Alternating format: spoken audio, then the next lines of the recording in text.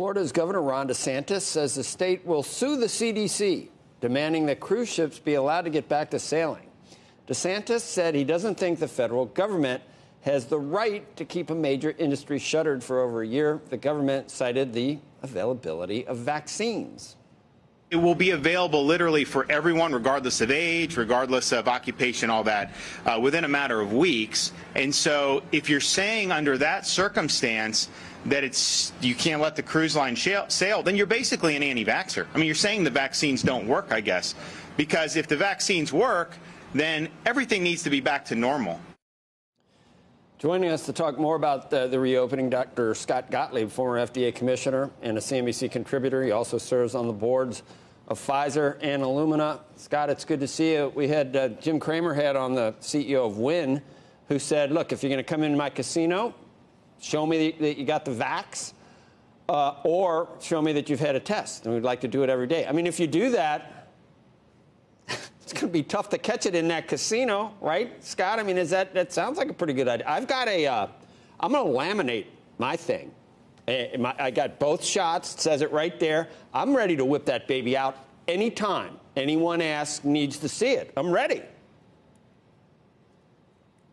Yeah, look, hopefully there's going to be better applications available that you can use to demonstrate that you've been vaccinated. I think that we're going to see those come into the marketplace. Third parties, private companies come in and help you aggregate that data. I've been advising the cruise lines. I've been co-chairing a panel, the Healthy Sail panel, that came up with a set of recommendations on how the cruise lines can get back into business safely, the kinds of public health measures that they should adopt to try to create a safe environment. And they've committed to, and these are two cruise lines in particular, Norwegian Cruise Line, Royal Caribbean, that supported this Healthy Sail panel that I've co-chaired with former Governor Michael Levitt.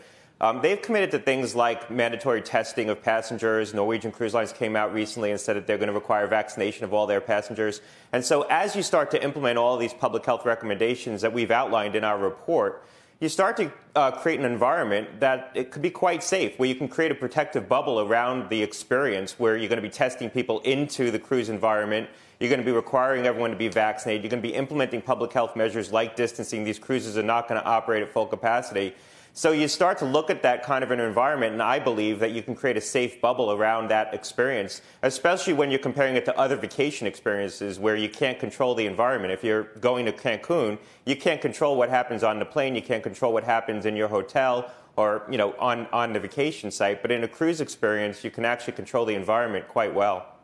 I mean, we saw in the height of the pandemic when the NBA or other organizations created basically a bubble. It worked pretty well, and you could kind of replicate that. And as long as there's still variants or a background level of COVID, it seems like a pretty good idea to create basically a de facto bubble. Look, and I think it's going to be attractive to some people, an environment where you can vacation, everyone's been tested into the environment, everyone's been vaccinated, the vast majority of people have been vaccinated. That could be a low-risk environment, especially in a low-prevalence environment. And I think what the cruise industry is trying to, ascertain and trying to get is a pathway forward, is, sort of an objective set of measures that CDC is willing to accept, that they're going to recognize creates a safe enough environment in a lower prevalence environment, which is what we're going to have this summertime, that something like that experience can go forward. For a lot of Americans, a cruise is an affordable vacation. I've been on a lot of cruises myself.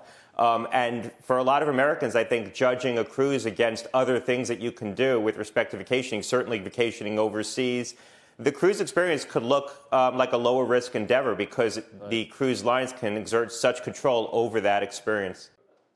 Shepard Smith here. Thanks for watching CNBC on YouTube.